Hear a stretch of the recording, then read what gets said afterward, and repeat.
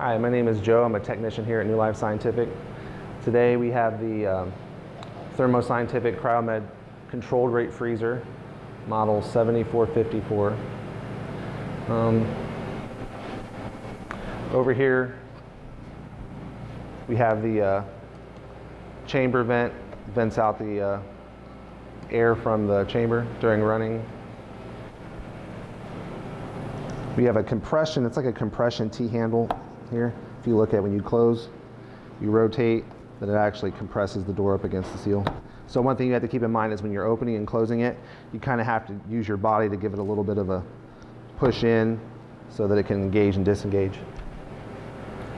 We have a double seal here. So here's your vent from the inside. It's your chamber, and over here you have your fan and your coils that distribute your liquid nitrogen. There's also a heater back there for heating the chamber up, thawing it.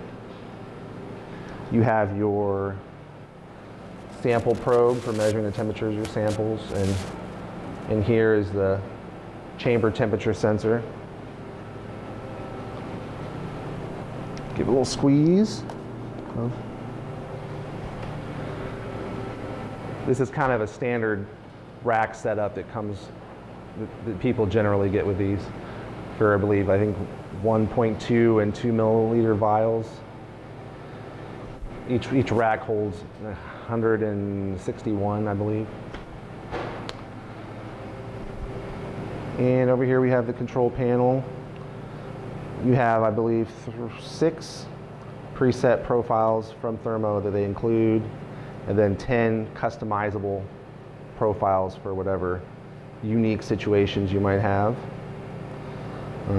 You also have a configure calibrate screen where you can put in password. You can put a passcode on so no one can interrupt a run or change settings.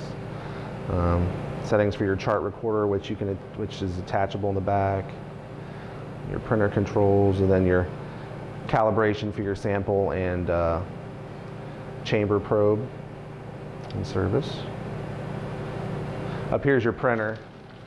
It actually prints out, while you're in a run, it'll print out an entire chart from the run showing your temperatures throughout time, so you can see how the run went, if there's any problems.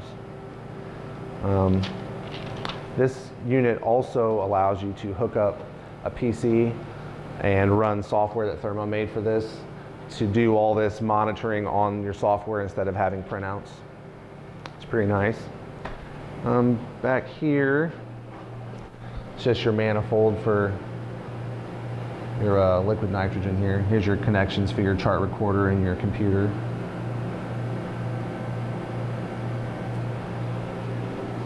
And this is typically what you'll see for your liquid nitrogen lines. You should have them insulated like this. This has about 12 feet, but with fittings with flared ends for a nice tight seal.